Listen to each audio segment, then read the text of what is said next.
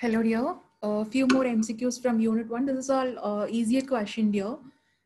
See, the regular expression x plus y denotes the set. We already discussed, right? Like regular expression, it has three operations. One is union, concatenation, and closure. So when it is x plus y, it actually means either x or y. Okay, so when it is just x plus y, it means that set consists of x or y category. It is a union operation. So option C is the correct option. Okay, so epsilon comes when there is a closure, star included. Okay, this is just a normal x or y. So it is x comma y. And second question is deterministic finite automata can be constructed for.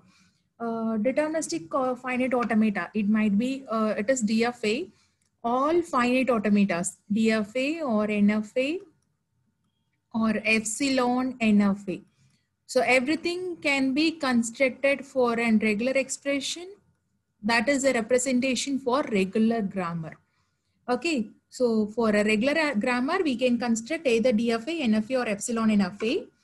And even regular expression is a way of representing regular grammar. Okay, so the question might be anything. In a swapping of it, they may ask regular grammar, which machine accepts regular grammar. Okay, so all those things can be given. Okay, a deterministic finite automata can be constructed for regular expression, only regular grammar. Okay, and the minimum number of states required for constructing a deterministic finite automata for the language a power n, and n is greater than or equal to 4. So we already see what is power of an alphabet, right? Like when it is an a to the power 2, it means that 2 a's occurs.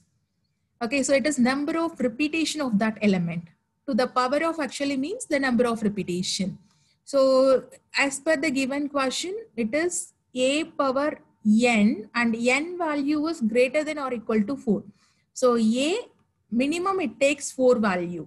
Okay, 4 a's will be there. Sorry, n actually n it takes 4 value minimum of, and when n is equal to 4, the input is 4 a's. Okay, so the minimum input accepted by the deterministic finite automata is 4 a's, and to check this 4 a's, okay, since count matters over here, so to check 4 a's, how many states are needed? First a is checked with first possible transition, and one more state is added to check the next input is a, and one more for checking whether third a is there, and one more state to check whether 4 a's is there. Okay, so this will be the starting state. Minimum 4 a's should be there, 1, 2, 3, 4, and later on you may have more number of a's. Okay, so this is the DFA that is expected. A to the power of 4. So 4 number of a should be there and more than 4. Either 4 or more than 4. Okay, so this is the DFA for the given example. To process 4 input, we need 1, 2, 3, 4 and 5. 5 states. 1, 2, 3, 4, 5.